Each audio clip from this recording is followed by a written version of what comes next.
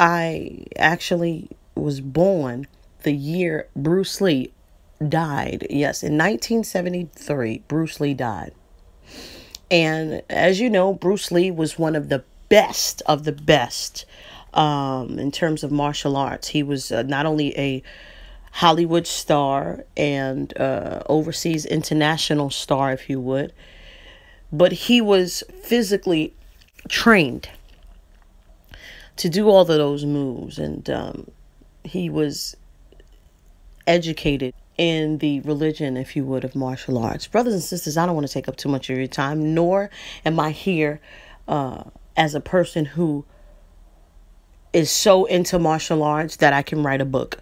Okay, this is not what this is about. This is a general overview so that you can in turn do your own research. Because listen, I don't live with you.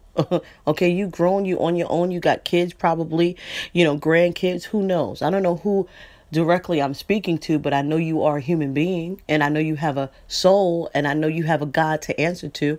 So it is my duty, brothers and sisters, to tell you guys about the dangers of martial arts. And when I say religion, I'm talking specifically the fact that just like yoga, when you invoke these demons and when you are yoked up with these demonic spirits, it is similar in that many of the people who are practicing in martial arts are looking for power.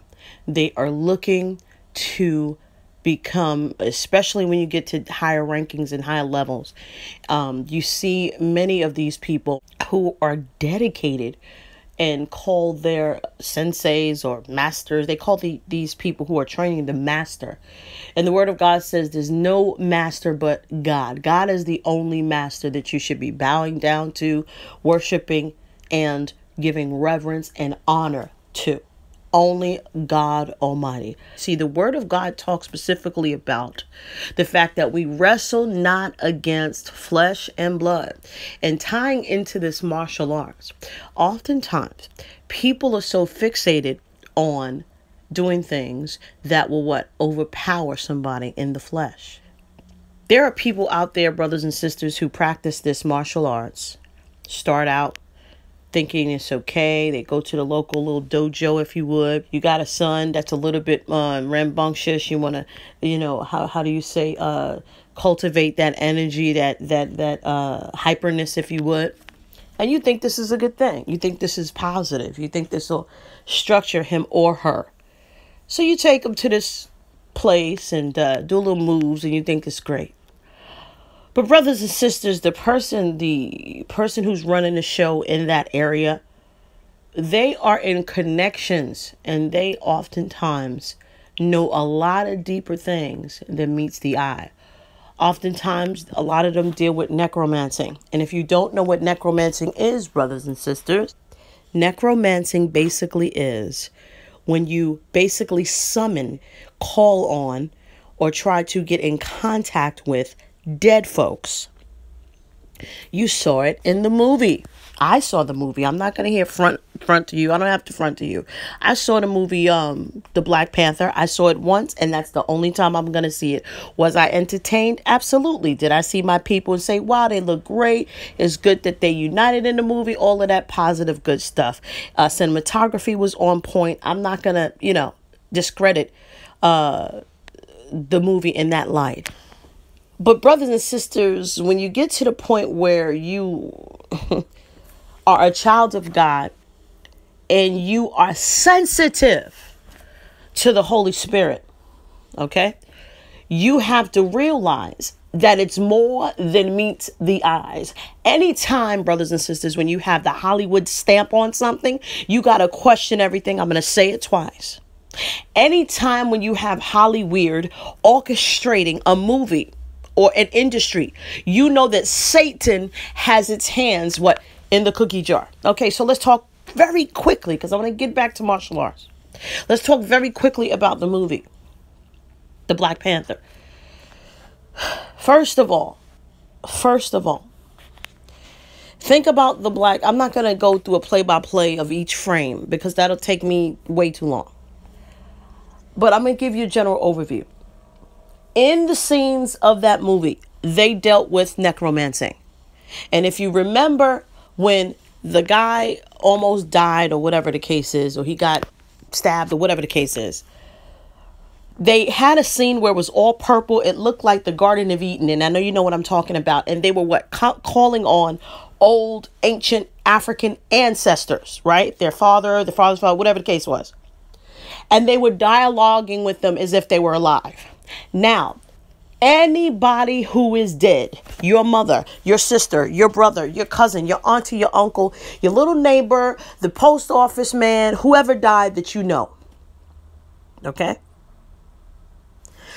After they die, they're dead, brothers and sisters. They are not going to be, hear me very, very clearly. Hear me very, very, I want to break this down like you're 2 years old. Okay? Because some people, it just flies right over their heads.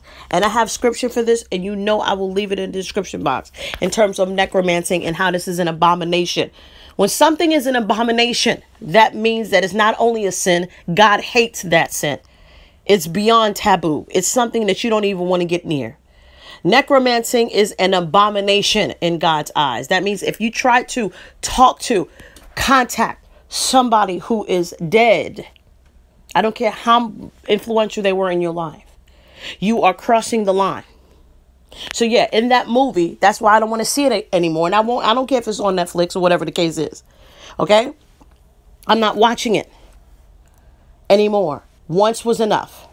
Okay? Once was enough. They dealt with necromancy in that movie. It didn't sit well in my spirit. And if you are a child of God, a true child of God, that shouldn't sit well in your spirit too. Okay?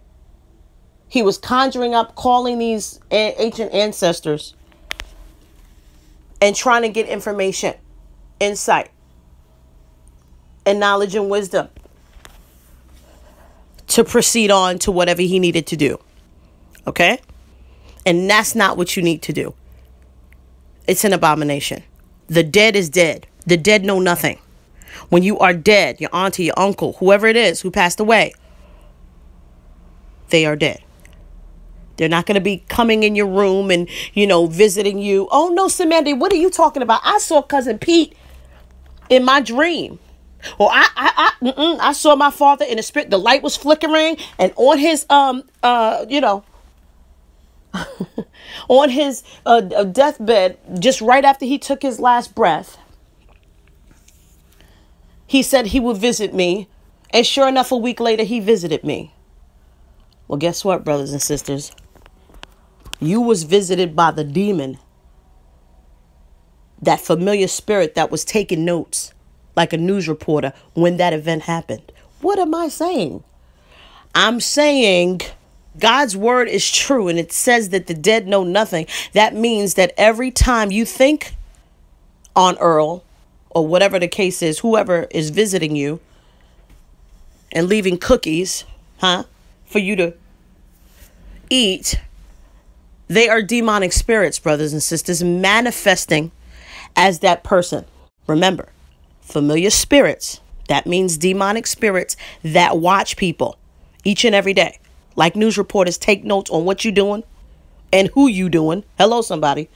And they report that back to Satan so that he gains leverage and he can keep you in bondage and trickery and persuasion. He gets a blueprint. Listen, if you got a blueprint on somebody else's life and you trying to do something ill will against them, you have leverage if you know what they're doing, right? Hear me good. You'd be surprised how many so-called blood-bought believers got their little sons and daughters practicing martial arts when they don't realize that these demonic spirits behind martial arts is that of the devil, is that of the occult. I am not playing games. I believe that it's very important that I talk about this because even in MMA, I'm a type of person that I like boxing. I'm gonna keep it all the way real. I think it's very, it's just something that I grew up with. You know what I mean? People boxed, and you know what I mean? My three brothers, you know what I mean? My father, we all love boxing. We all like boxing. You know what I mean? The greatest of the greatest boxers, I pretty much knew a little bit about them. Okay? And now you have the mixed martial arts. And look at the way a lot of these fighters look. They got all of these tattoos like crazy. They look demonic when they doing all of these blows and hits, and they look like they are possessed of the devil. See, don't just take things, brothers and sisters, as face value.